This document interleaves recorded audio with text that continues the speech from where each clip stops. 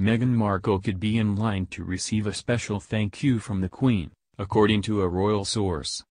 The Duchess of Sussex has reportedly impressed the monarch with her work ethic despite being nearly 8 months pregnant. Meghan has just returned from a 3-day trip to Morocco with Prince Harry. The 37-year-old former actress completed a string of engagements during the overseas visit, showing off her growing baby bump. And Meghan, who is showing no signs of slowing down, has caught the Queen's attention. A royal insider told Vanity Fair, "The Queen is amazed by the Duchess's energy and stamina given that she is so heavily pregnant. For the Queen and her generation, you generally hid your bump and put your feet up in this stage of pregnancy, but Meghan hasn't stopped."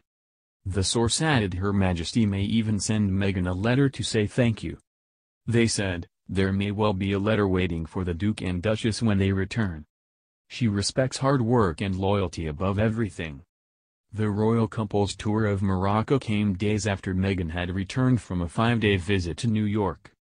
Meghan stepped out at a number of swanky venues in the Big Apple including Upper East Side Hotel The Surrey, Celebrity Haunt the Polo Bar and luxury bakery La Durée.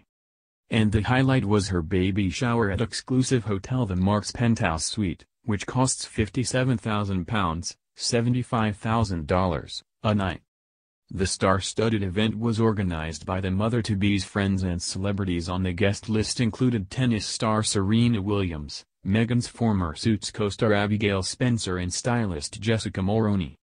She jetted back to the UK on a private plane, thought to be arranged by the couple's friends George and Amal Clooney. Meghan and Harry will be out again next week as the Queen is holding a reception to celebrate the 50th anniversary of the investiture of the Prince of Wales.